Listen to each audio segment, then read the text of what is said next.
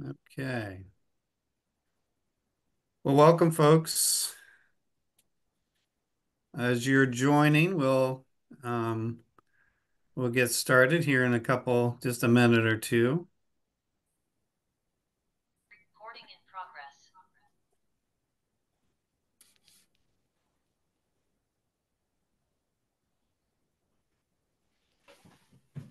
Okay, we're very happy to have you all joining us this evening.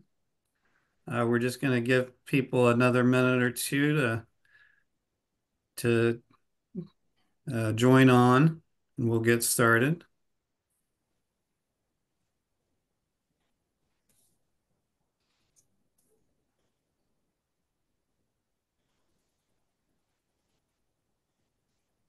Yeah, we have wonderful participation tonight and a lot of interest in this topic. We're going to give people just another minute to join us and get started.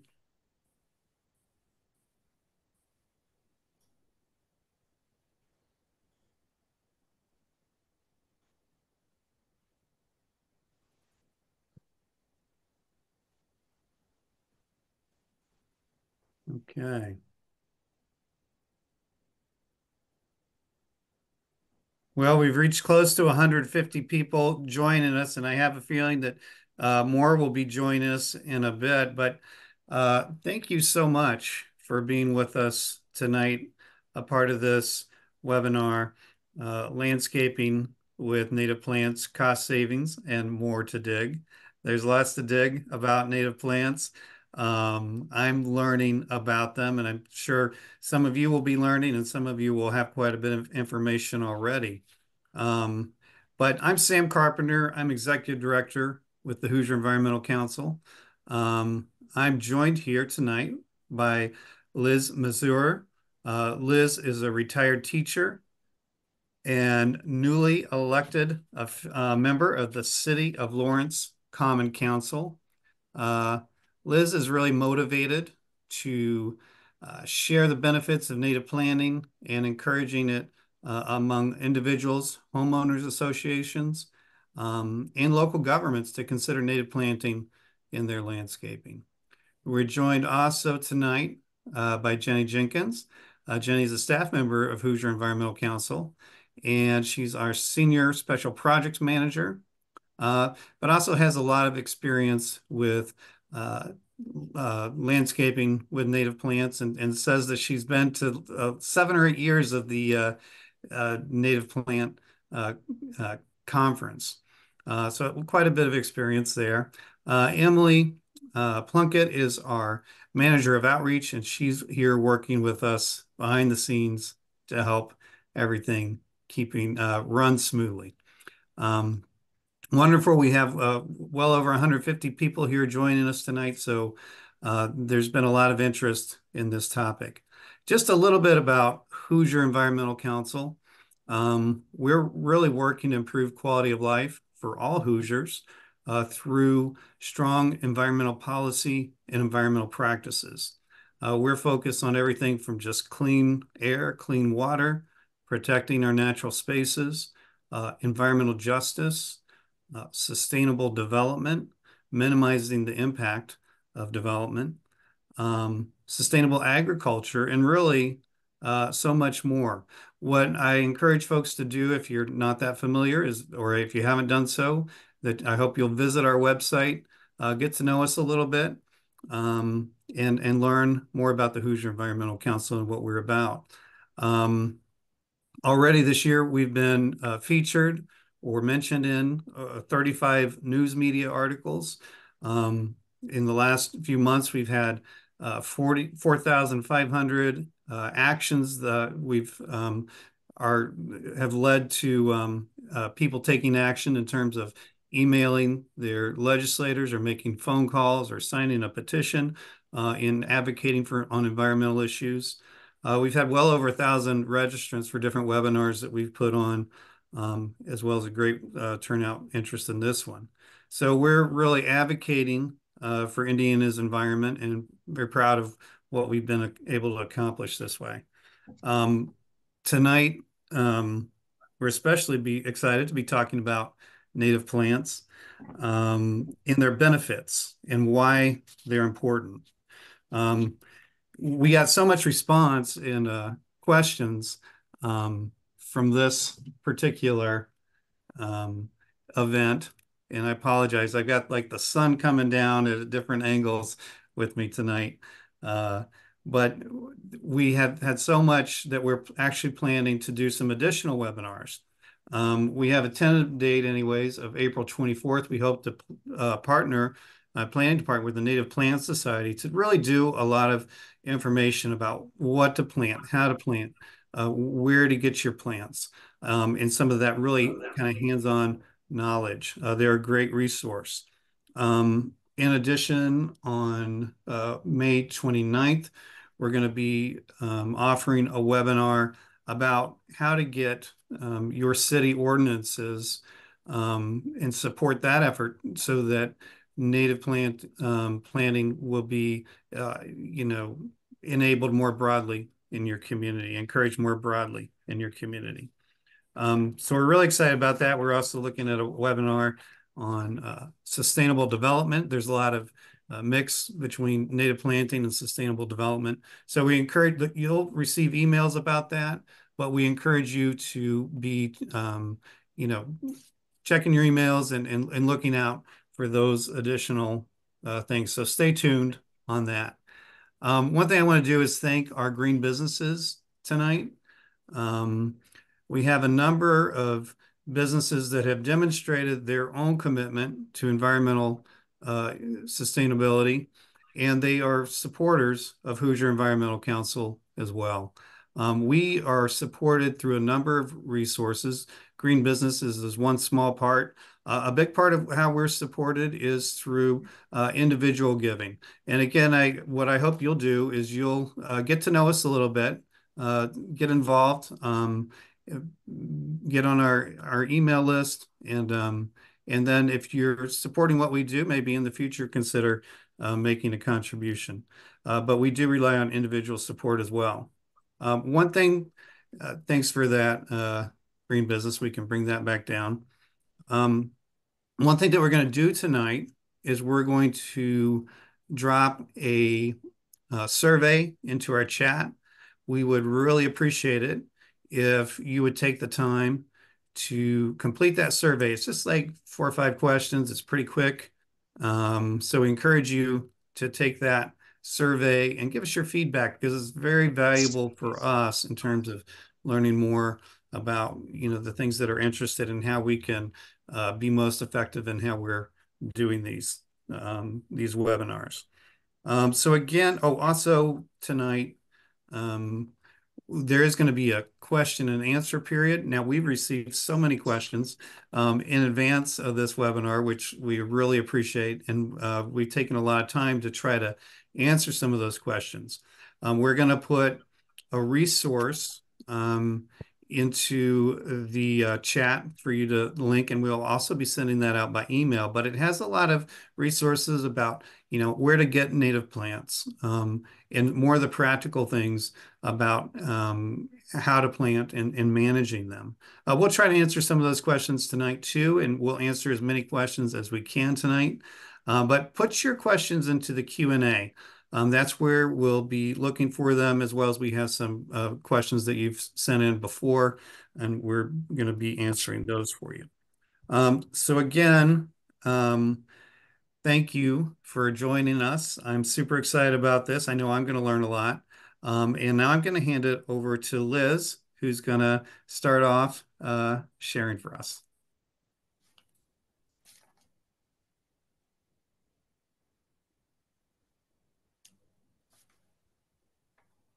Hello, everyone. And I want to say right off the bat that people always say they're not going to read their PowerPoints, and then they do. And I will be reading the PowerPoints, just so you're aware of that. So the first slide is how sustainable native pollinator-friendly plantings can benefit businesses, government facilities, and homeowners.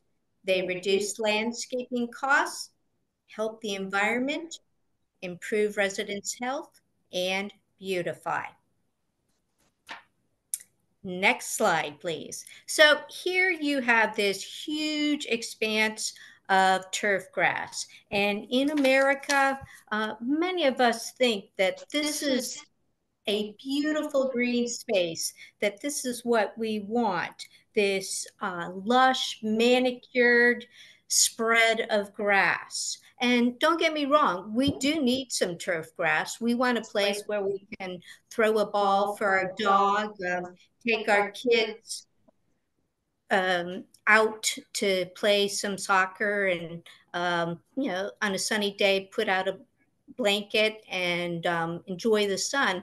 But we have over 20 million acres of turf grass in this country, and we really don't need that much. This turf grass is a monoculture or green desert. It doesn't provide any habitat. It looks like a green space, and now you'll see the word robins, and you're probably going, how does that fit in? Well, a friend was talking to me and saying, well, I always see robins on these green spaces, these big expanses of grass. They've got to be good. And several weeks ago, I was looking in my backyard. We have some turf grass, and we also have some woods with lots of leaves that have fallen. And there are about 12 robins out there.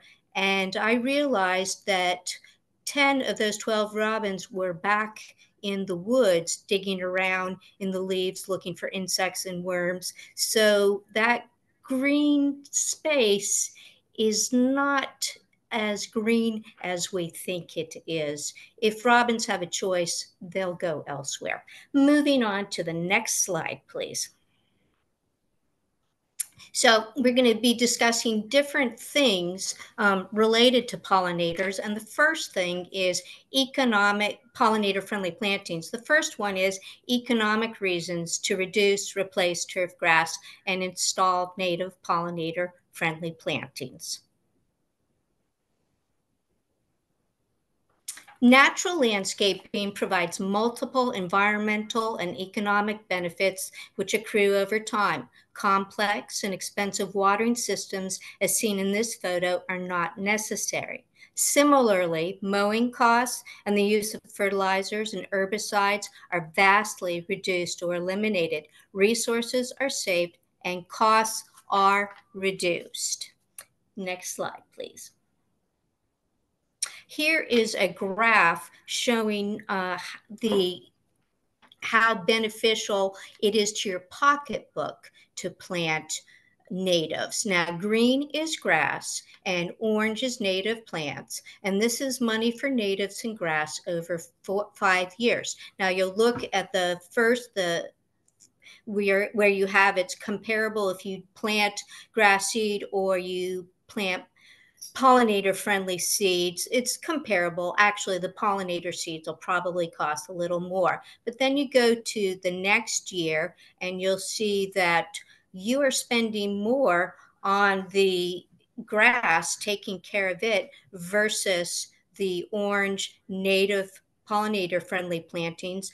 And a lot of that is because you are mowing your grass 20 to 30 times a year, and that adds up. If you have an acre of grass, that's $1,000 a year, if not more, that you're spending. Whereas with the natives, once they're planted, you just mow them twice a year and you don't need to water them. You don't need to use chemicals on them. So in the long run, they cost much less. So you keep on going down and you get to the 5th year.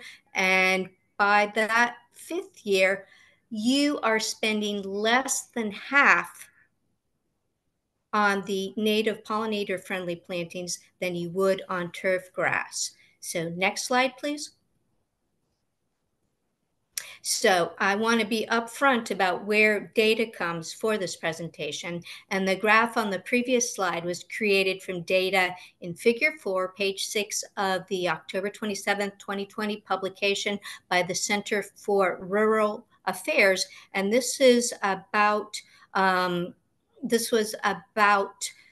solar farms and how it is just so much cheaper for them to plant natives than to plant grass. So it was really good source, actually provided by the Hoosier Environmental Council. Thank you. Next slide, please. So I'm hitting you over the head with this, but grass, turf costs a lot because you have mowers, gas, manpower, fertilizers, pesticides, and time. You can save money by planting pollinator friendly plantings. Next slide, please. We're moving on now to health reasons to replace turf grass with native pollinator friendly plantings. There is a growing scientific body of evidence that commonly used lawn care products are not as harmless as we thought. EPA, Environmental Protection Agency registration, does not necessarily mean products are safe. There's a loophole. A product which is registered hasn't necessarily been tested. So Dow, Monsanto, Bayer, that bag of fertilizer that you get from the local hardware store, it may say that the product has been registered with the EPA, but that does not mean it's been tested, and that's concerning. Next slide, please. The American Academy of Pediatrics has stated children's exposure to pesticides should be limited as much as possible. Next slide. 40% of the chemicals used by the lawn care industry are banned in other countries because they are carcinogens. And 40 to 60% of the fertilizer applied to lawns ends up in surface and groundwater, where it kills aquatic organisms and contaminates drinking water. And this is from page 48 of Nature's Best Hope by Douglas Tallamy. You'll be hearing more about Douglas Tallamy if you're not already familiar with him. Thank you. Next slide. Another article, and this is from Indianapolis, so it really hits home. This is by Sherry Rudovsky in the Indianapolis Star, titled Indiana Doctor Study Links Herbicide to Preterm Births. Franciscan Health Indianapolis Dr. Paul Winchester long wondered why doctors have been seeing more babies born prematurely. He published an article in the journal Environmental Health about how pregnant women whose urine contained higher levels of the chemical commonly used in herbicides were most likely to deliver low birth weight babies, which often have a lot of problems. And then it continues. One of the most common herbicides, glyphosate, is found in more than 750 products, including the popular weed killer Roundup, the study says. He concedes that not every scientist even agrees that glyphosate poses a danger to human health, but also states we don't have a chemical regulation system that's weighted toward the safety of the public, and it's weighted heavily toward the success of chemical companies. So I do here want to talk about how when I was a kid 50 years ago, 75% of the population smoked cigarettes. Moms smoked cigarettes, dads, doctors. A lot of people smoke cigarettes, and the tobacco industry advertised that there was nothing wrong, that smoking was perfectly acceptable. The thing is that the tobacco industry did know that there were issues with tobacco and your health, that your lungs could be harmed by it, but they kept that information hidden, and they spent a lot of money and lobbying and advertising, persuading people that cigarette smoking was just fine. And that's very similar to what's going on with the lawn care industry and landscaping care products, because these products make a lot of money, and the people are making the money. You can't blame them. They want to continue, but that's concerning for our health and the health of the planet. Next slide, please.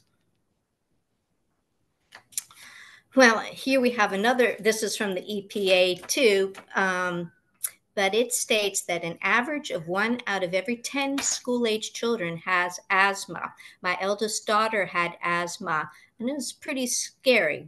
It's not pleasant at all. And if we can do something to reduce asthma, let's do it. So let's go to the next slide, please.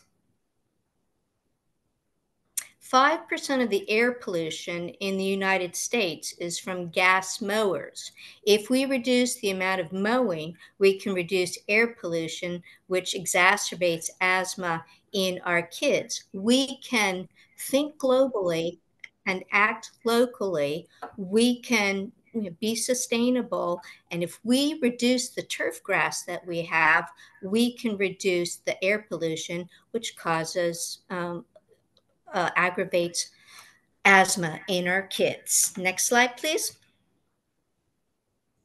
This is for all you folks who have dogs and care about them. And dogs, as we all know, are close to the grass. So this is concerning. Many herbicides, with one in particular containing 2,4-D, an ingredient in Agent Orange, are linked to at least 2 kinds of cancer in dogs. And if you're using a professional lawn service, a company with access to chemicals and compounds not available to regular homeowners, the risk is elevated. So these products, there are concerns about them harming kids, dogs. It's an issue with turf grass and the products used to keep our turf grass as lush and green as our society has come to think grass is supposed to be. Next slide, please. We're moving on now. So this is global sustainability reasons why native pollinator-friendly plantings are a sensible and viable alternative to turf grass, our food supply, and survival of pollinators. Liz, I wonder if I could ask you a question. Certainly. Um, so you're talking to people about pollinators and the benefits and native planting. How receptive or do you find people to this message and understanding the benefits that come with that? I think many people are not aware that turf grass doesn't provide much habitat. They think that it's green and it's attractive and don't recognize that there are issues with it and that there's a whole new world out there of pollinator friendly plantings that can be beautiful and that are different from grass. And it's just we accept that grass is what you do in your yard. Is that answering your question, Sam? That is, and so that's people get introduced to this, and then they find that they're able to.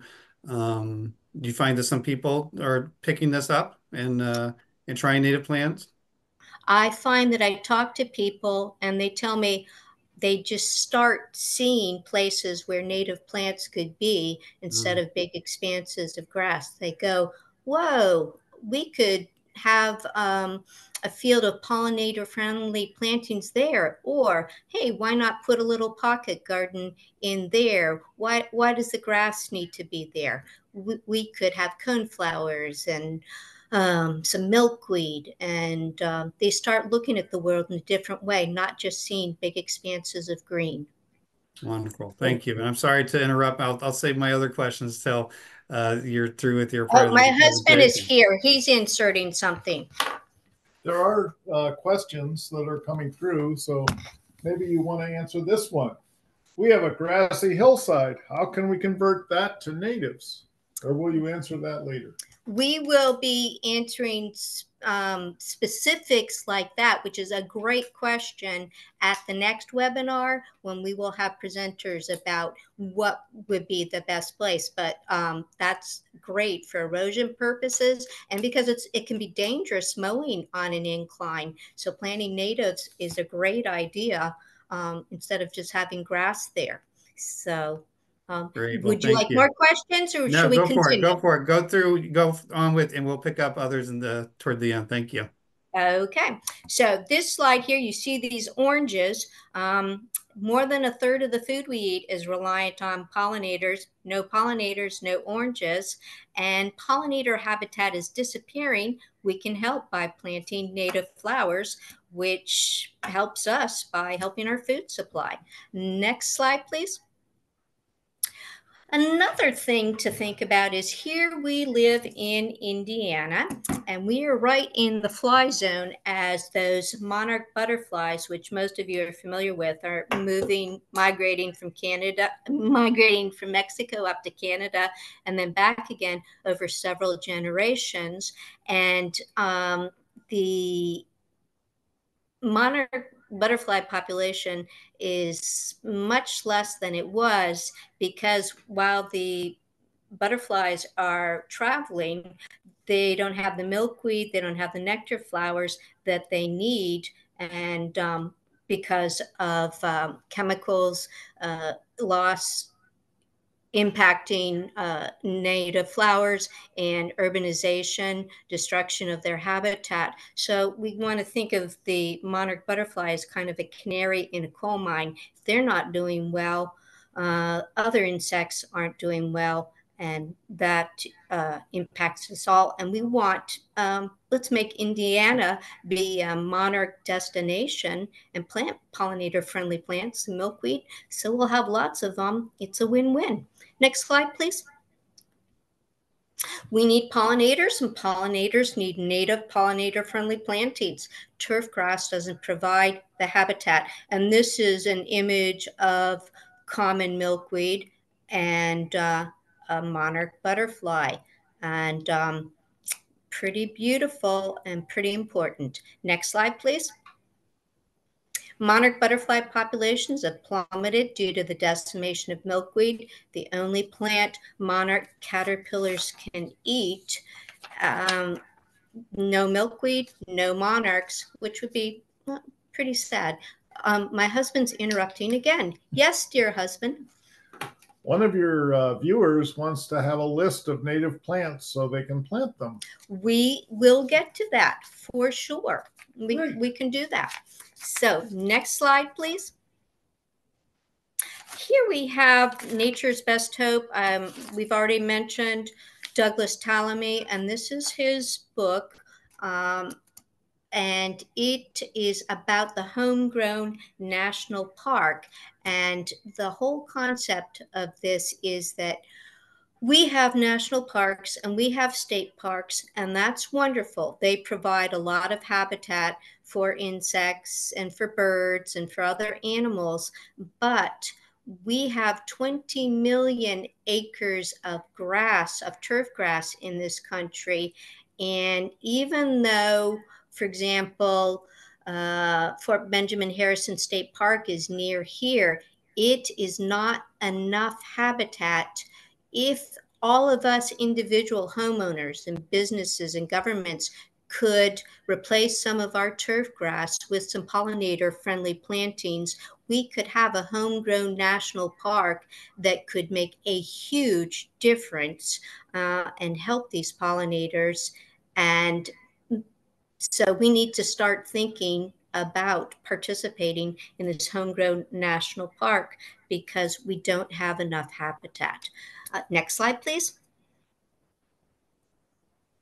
Why native plants instead of introduced plants? As mentioned, milkweed is the only source of food for endangered monarch butterfly caterpillars. Natives are hardier and need less maintenance and water once established. Natives have adapted without pesticides and fertilizers, making those pollutants unnecessary. Natives interact healthily with local insects and animals. And I do want to emphasize here that when you are growing natives, you want to make sure that you are growing native flowers and grasses to your area. We live here in Indiana. Do not bring natives from California here, please. There's been an issue with people bringing up tropical milkweed from Florida, where it's a native, up north, and the tropical milkweed blooms later in the year, and it messes up the migration of the monarch butterflies because they stick around getting the tropical milkweed, and then they leave too late to return to Mexico to migrate. So really natives that are native to your area. Thank you. Next slide.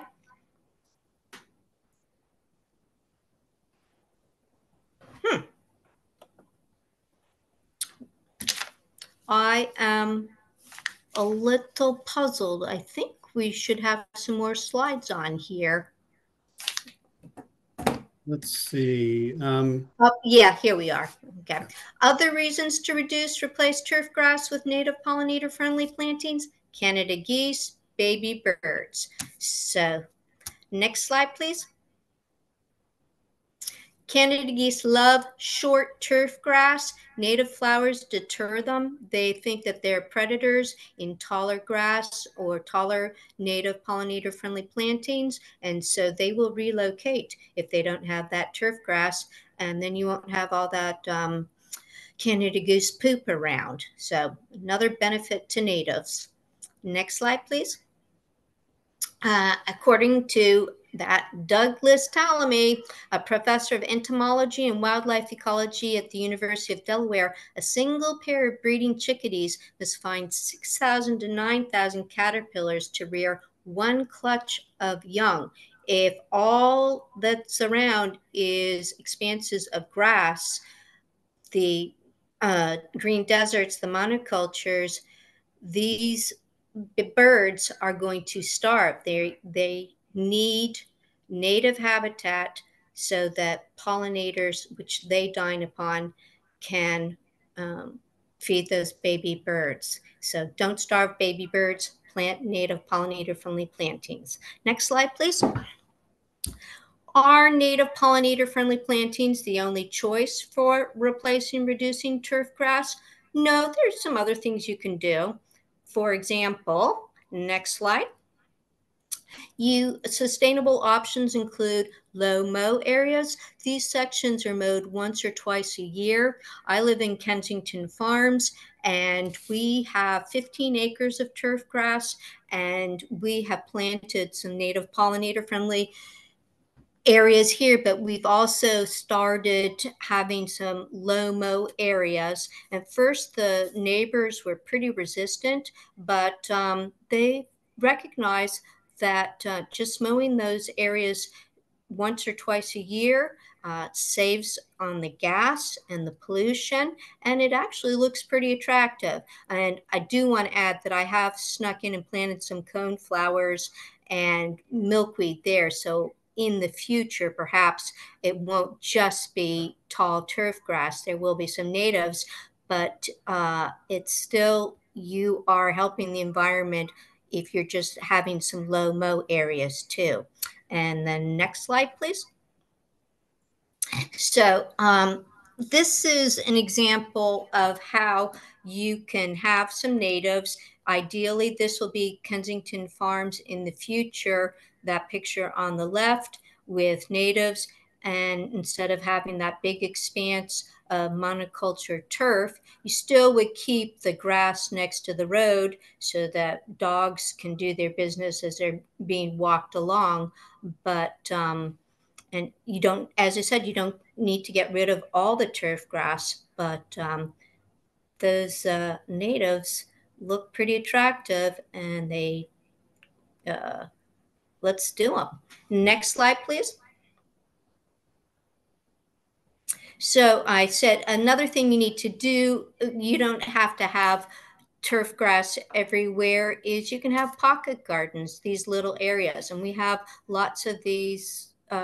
We are changing some of our gardens here in Kensington Farms. This area here, we planted seeds in it December 2021, and the following spring, 9 months later, next slide.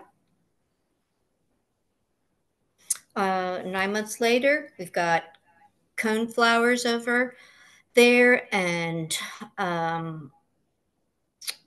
in the back there are some daylilies, which are exotics, but the rest are natives that are flourishing: partridge, partridge peas, and the coneflowers, and the black-eyed Susans, and in the past, added to it was some senna the following year, and milkweed and swamp milkweed. So you can have low mow areas, you can have some sections of prairie plantings, and you can have these little sections of turf garden of just little just little areas that you plant. And so there are lots of different ways that you can reduce turf grass, improve your health, help the environment. And these are just some reasons why you should do that. And if I'm correct, this is the last slide. Can we check and make sure, please? Yes. So here's where the opportunity, questions, concerns about this presentation. And it's been my pleasure. Thank you. Thank you so much, Liz. Thanks for your interest in this and gathering information. And I do want to put a couple of questions out there. I think there's some, you've got some folks from Lawrence here. There are a couple of questions Lawrence focused. One was about updating their weed ordinance to allow native planting. Are you aware of something around that and how ordinances can affect the ability to do native planting? That is an excellent concern. So the city of Lawrence, its ordinance, the group that needs to be contacted if there are issues is Purdue Extension, and Purdue Extension has best practices about planting natives, for example, having buffer zones around ponds, because that reduces the pollution from runoff into the ponds. And it also, as I said, keeps the Canada geese away and helps with erosion. And if the city of Lawrence kind of goes back and looks at the best practices that Purdue Extension recommends, there are lots of ways that pollinator friendly plantings can be encouraged. And also people can contact the city of Indianapolis and have a plant registry. Brenda Howard at indy.gov is with the city of Indianapolis, but people here in Lawrence, they can contact her and she can help guide people to have native pollinator friendly plantings and get them registered and make sure that those gardens, those natives that have been established, will not be considered as quote unquote weeds and mowed down by people who don't recognize that they really are natives and not just someone letting their yard get out of control. Is that answering that question? Wonderful, thank you. Yeah, and another person put in here about being a teacher in Lawrence and seeing these big, large tracts of land with the schools. And the thing that I would just add in there regarding that question is that, our advocacy makes a difference. Education makes a difference. And that's where, as you have resources, and we're going to drop, maybe we could go ahead and do that, drop the resource document into the chat. That when we do that type of advocacy, then it opens that up more. Indiana Native Plant Society is a great resource for a lot of information. I know we've got a lot of other questions. We do want to get to the other part of our presentation and invite Jeni to come on. And then we will take some additional questions at the end as well. So again, hang with us. And we'll try to answer some more of your questions, and also we'll have the survey as a follow-up. So thank you so much, Liz. My pleasure. What's your nursery that you go to? What's the name? Native Plants Unlimited. In Geist? Okay, so can you see my screen okay? We can, thank you. Good, excellent, okay. Okay, so hopefully after Liz's presentation, you're beginning to see the benefits of native plants over lawns. But maybe despite these benefits, you're still feeling a little bit hesitant to make a change, because after all, our lawns are status symbols, right? They're the ultimate symbol of the American dream, and the idea of lawns has been passed down for generations. But what if I told you that lawns are actually not American? That's right, lawns are not an American invention at all. We'll talk a little bit more about that shortly. But in the meantime, I will give you a hint as to what country our American lawns actually originated from. So if you really want to go back to our American roots, honoring what nature or planet Earth or God or whatever you believe in intended to be growing all around us in the first place, you don't land on turf grass. You land on native plants. Because after all, they are the species that are naturally found in a particular region and that are meant to be there. For thousands of years, they've adapted to the climate, they've adapted to the soil, they've adapted to the water conditions of their native environment, and they're all well suited to grow in these conditions specifically. So speaking of roots, let's take a closer look at what's happening underground in the root systems of native plants. It's something we don't usually see and probably don't give much thought to, but we should, because it's really where a lot of the magic happens, especially when it comes to native plants and water. So here is an illustration of some common species of plants native to our area and the root systems. Many of them extend all the way down to 8 feet. Over on the left, where the green circle is, you might be able to see that tiny little corner. That's turf grass. And if you really, really zoom in, you might be able to make out how long the roots are on that. So when you compare those, it's a really big difference. The root systems in native plants versus turf grass makes all of the difference in the issues that we're talking about here. So here's another illustration, the same idea of some native plants and non-native plants. There's also some turf grass shown in there, but you may be thinking, well, I have daylilies. That's not turf grass, but still not the same. Native plants have extensive root systems. Remember, they go up sometimes up to 8 feet, even longer. And that's a big reason why there's so many benefits associated with native plants over lawns when it comes to water. So let's talk about the 3 big water benefits of native plants: water usage, water filtration, and flooding and drainage when it comes to native plants. So Liz already talked a lot about it. We already know that lawns require a ton of fertilizers and pesticides, usually to keep them nice and green and how your neighbors, expect them to look. But they use 10 times the amount of pesticides and fertilizers than farmers do on their crops. Lawns are also maintained by lawnmowers. And did you know that every year more than 17 million gallons of fuel are spilled while we refill and refuel our lawn and garden equipment? 17 million gallons is more than the oil that the Exxon Valdez spilled one time. And that's happening every single year. So when it comes to water, anywhere from 30 to 60% of urban fresh water is used on lawns. Most of the water is also wasted due to poor timing, poor application, and really not well-run irrigation systems. Homes actually with automated irrigation systems use 50% more water than homes that don't.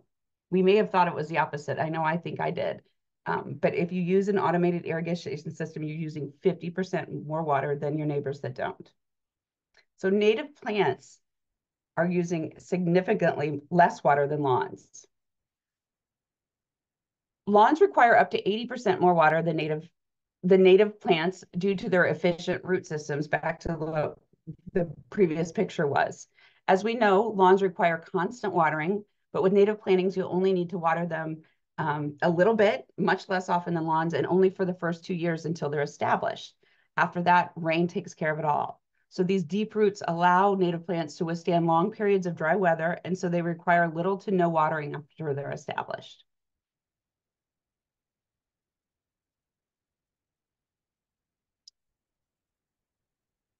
Okay, water filtration.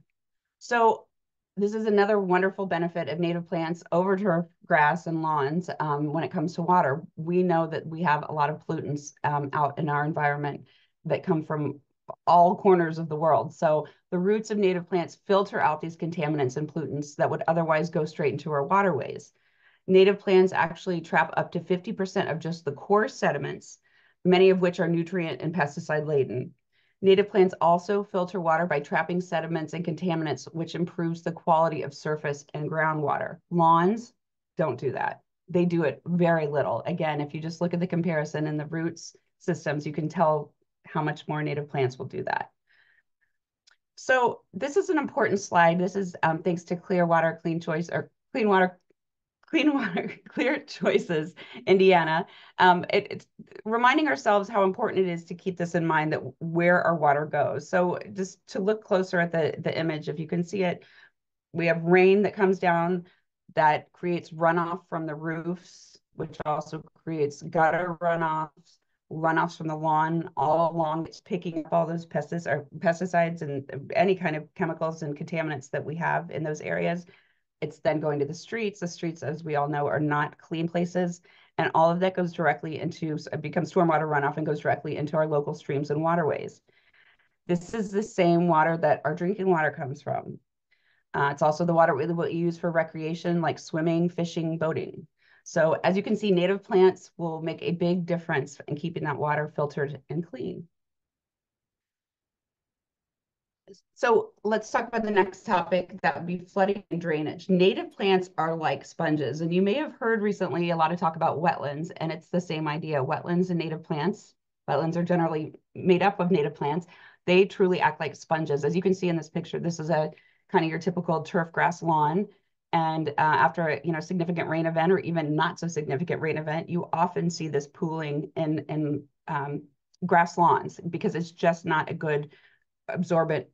It doesn't act like a sponge like native plants are. Native plants will actually slow down stormwater. They reduce the flooding, they assist with drainage, and they absorb, hold, and gradually release the water. Something to think about if you picture clay soil, and again, going back to that image of the different roots, the roots of native plants can actually penetrate that clay soil and get all the way down, and therefore help with the flooding issues, whereas turf grass doesn't even attempt to penetrate very far down there. It's only a couple inches worth of roots. So it's not penetrating that clay soil. And we all know what happens with water when it's sitting on top of clay soil. It doesn't go anywhere. So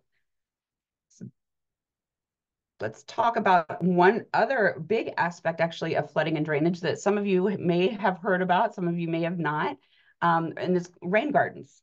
This is a great illustration of rain gardens, and it's probably even a little more technical than I would recommend if you were looking into making one yourself. Just as a side note, there is a great resource in the resource list that we shared already that talks about how to build a rain garden if this is something you're interested in. So I would definitely recommend looking at that resource list and checking that out. I believe it was from Purdue Extension. But rain gardens, in case you're not familiar with them, they're an additional use of native plants that absorb excessive waters in our landscapes. The above ground stems and leaves of native plants intercept and dissipate the energy of the falling rain, so that helps a lot with flooding.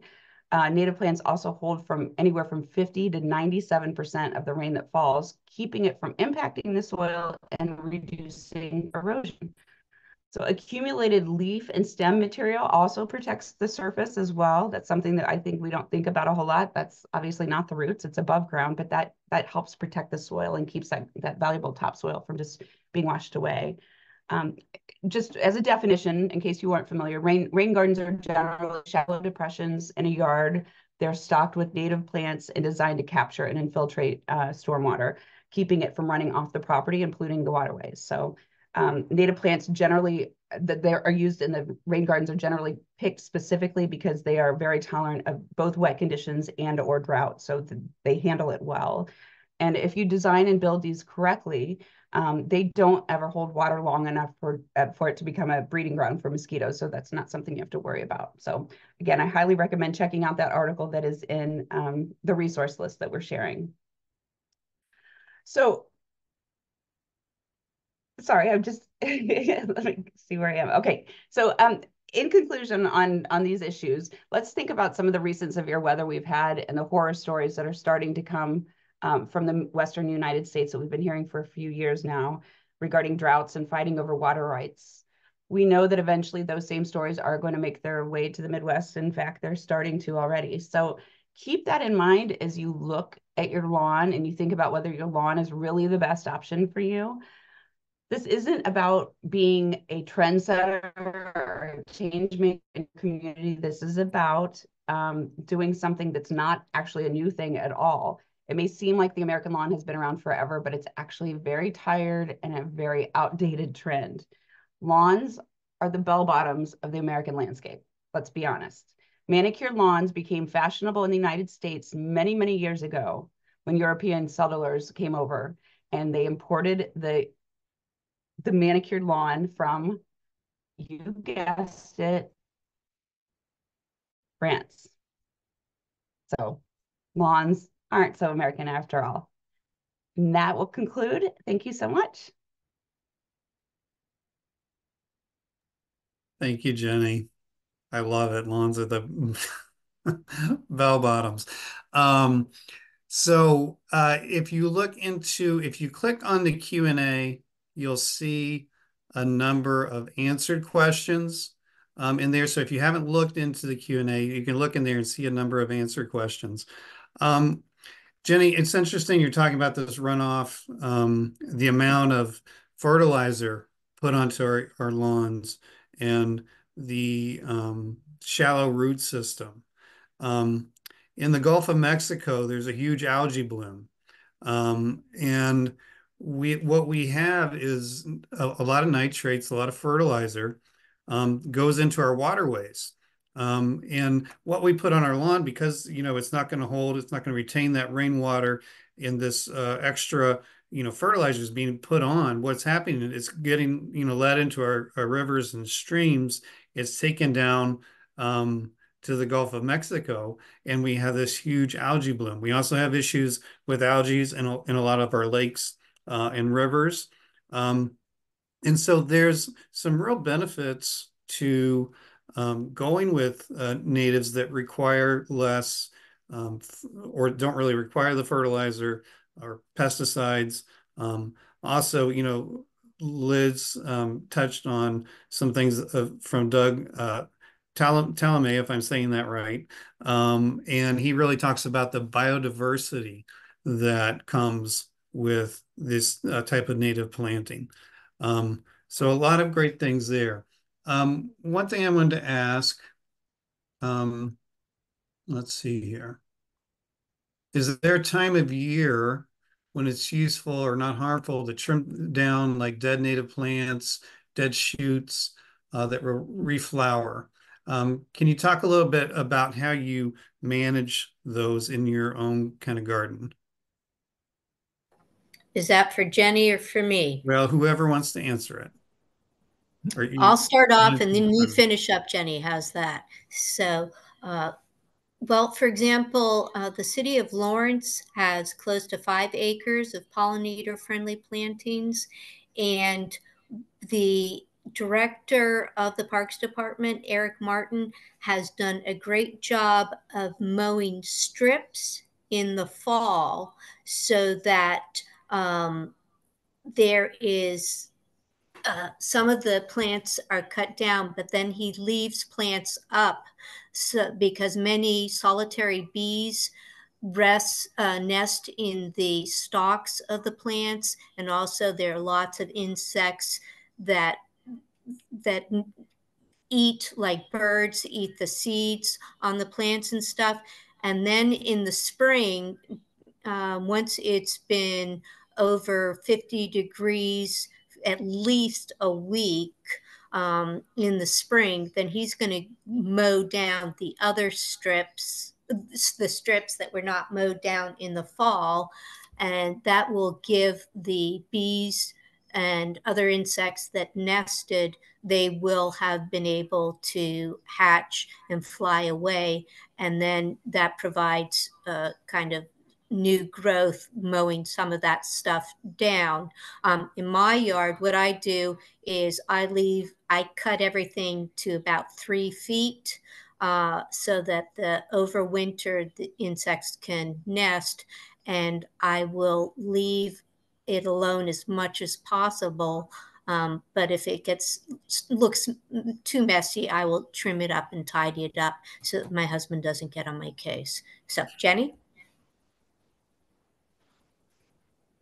I agree with all of that, and I actually there is an article or there is a resource that I will put into the chat box momentarily. I'm trying to find it. A good short article just about really leaving all of the garden leftovers, so to speak, over the winter, but then also leaving them really for as long as you can, if not forever.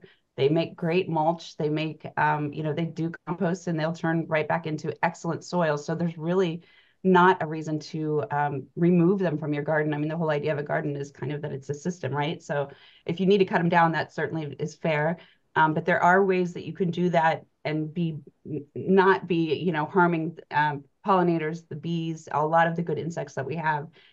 If you pick up everything that is left over after the winter and throw it into a trash bag or, even better, compost pile, you're also picking up a lot of butterfly and moth and beneficial insect, eggs and different stages of life and throwing them, and they will not survive that. So leaving it down is always going to be the best thing. But if you do need to clean it up, and I understand that there's HOAs that might require some of that, I will get this link put into the chat momentarily of a great article that at least kind of walks you through some of that.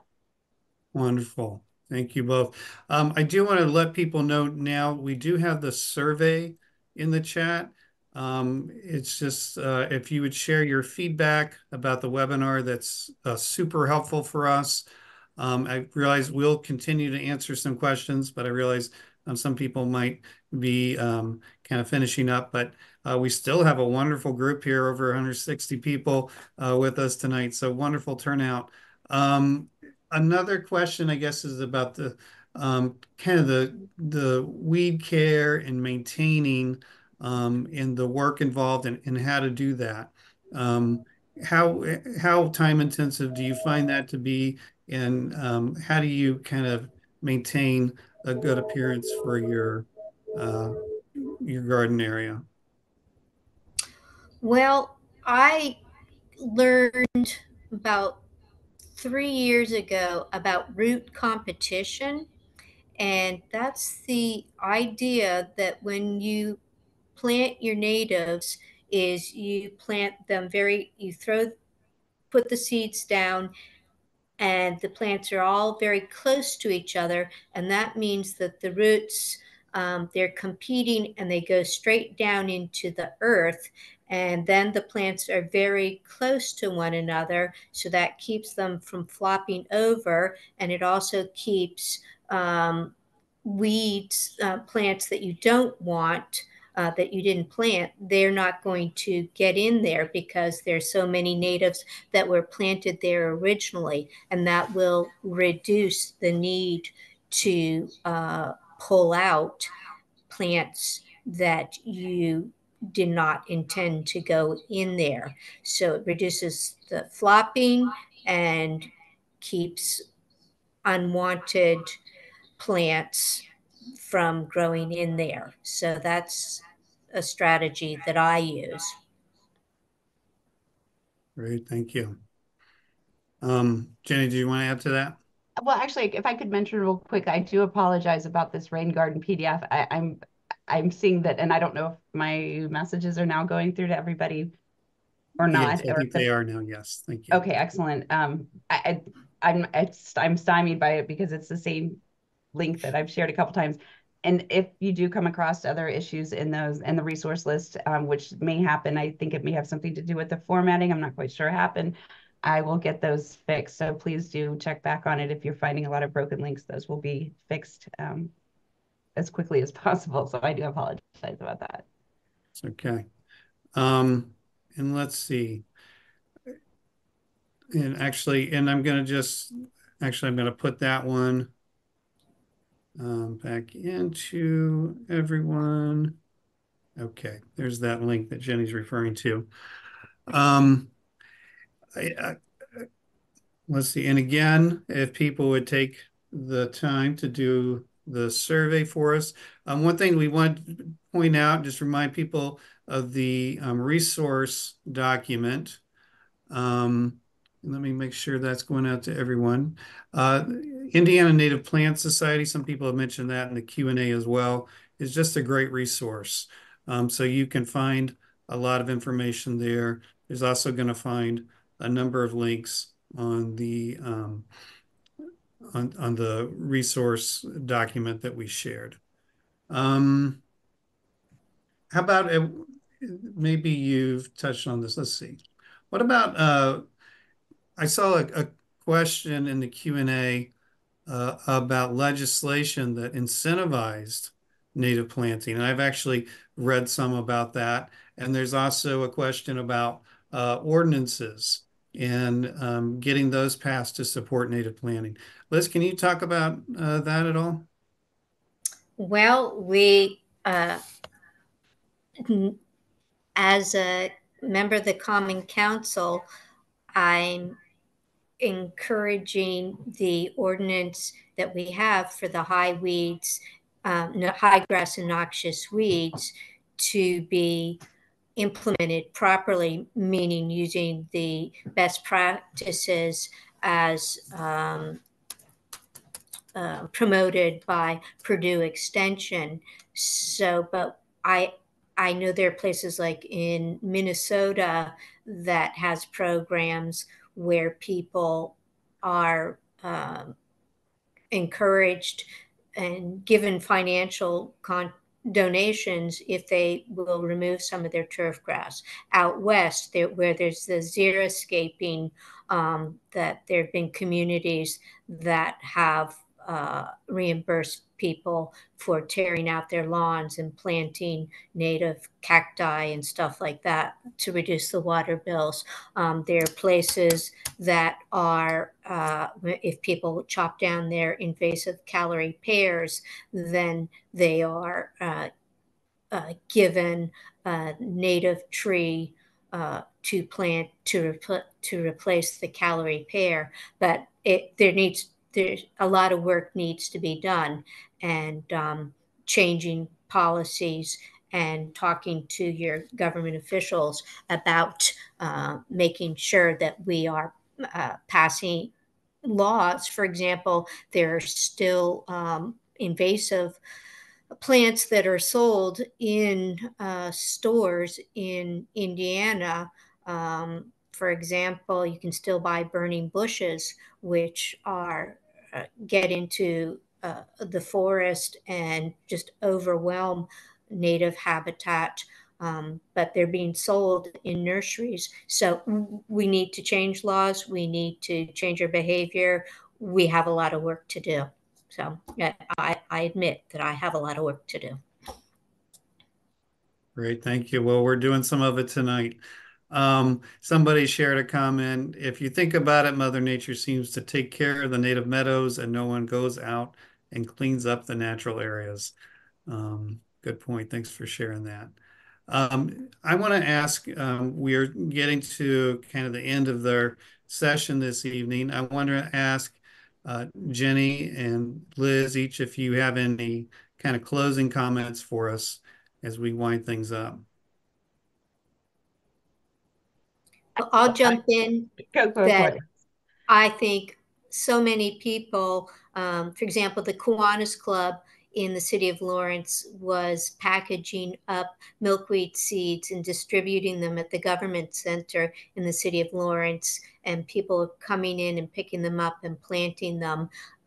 People are interested, and the more they want to make a difference, they want to plant pollinators. So we're on the right path. So let's keep on doing it. Wonderful. Thank you. I would be remiss if I didn't speak just a little bit more about Dr. Douglas Tallamy. For those of you on the webinar that are into native plants, you are already well aware of them, aware of him. He is a entomologist out of the University of Delaware. And I think for me, like many, many people who were inspired to really start paying attention to native plants, he is the reason that it happened. He is the person that when I heard him present really brought it all together for me. And I know that that was a hard thing for me starting off, being interested in gardening, but not so much in native plants or not really understanding, why. He's excellent at kind of tying everything together so that you understand why planting native is so important and not just, gardening. Gardening alone isn't going to do the trick and keep everything that we need alive around us alive. So the biodiversity is important, and he really gets you to think and changes your whole perspective. You start to see gardens and landscapes and just the outdoors as kind of I heard somebody describe it once as a cafeteria for insects, and that's the way it should be perceived. I know that seems probably strange to some people who are into traditional gardening, but that is really the purpose of these plants for being there. And that does not mean that we are going to have insects, eating ugly plants everywhere. It means that the cycle is going to work well and we're going to have beautiful gardens. So I highly recommend, again, on that resource list, there's Doug Tallamy videos, and his books are listed. And please do check him out if you're looking kind of to get past that hump of not, if you don't quite understand why native plants are so important yet, I highly recommend that. So. Well, and he has something called it's kind of like the backyard natural park or something, national park program. And somebody asked a question about certifying your neighborhood. Well, they have a program where you can actually put on their website where you've done native planting and these pollinator gardens, and to try to begin to show a collection of that through their program. So again, thank you so much to Liz and Jeni for sharing with us tonight. Thanks everybody for being here.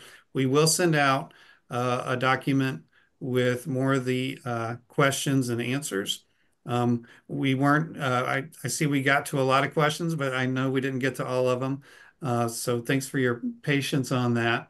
Again, I'll ask folks, if you go into our chat, you'll see the survey if you fill that out. And look out for future webinars, because I know there's a lot of real interest in specifics about plants to plant and how to maintain them. And we are going to work with the Indian Native Plant Society on helping to answer some of those questions too. So with that, I'll just say thank you and thanks for joining us, and have a Can I, great evening. but in real quick, Yeah, someone really wants to know the dates of the next two webinars. Can you say them one more time, Sam, please? sure. Thank you. So we have one scheduled for April 24th, another one for May 29th, and those will likely be in the evenings again. We haven't set that up yet, but that's likely what we will do. Right. You can't register yet, but do keep an eye out and we'll have that information up soon. And again, I'll repeat real quickly the topics of those. The next one will be the more of a how to, I guess, with native plants, and kind of more site specific questions for all of you who had asked about, recommendations for plants for your yard. That will be a good one for that. And then the following one will be about how to really get some changes made with our HOAs and our cities and communities, and how to really work on getting policies changed so that we can plant more native plants. Yeah, and like Liz said at the beginning, like there's reasons for turf grass and why we enjoy that. But there's just a lot of opportunity with these native plants and doing these gardens in terms of the reduction of the pesticides, the nutrients, holding rainwater, and reducing runoff, lowering your costs to maintain. There's so much opportunity with that, and that's what we really want to focus on. So with that, we're going to say good night, and thank you, and thank you for joining us, and we'll look forward to seeing you as part of future webinars. Have a great evening, everybody.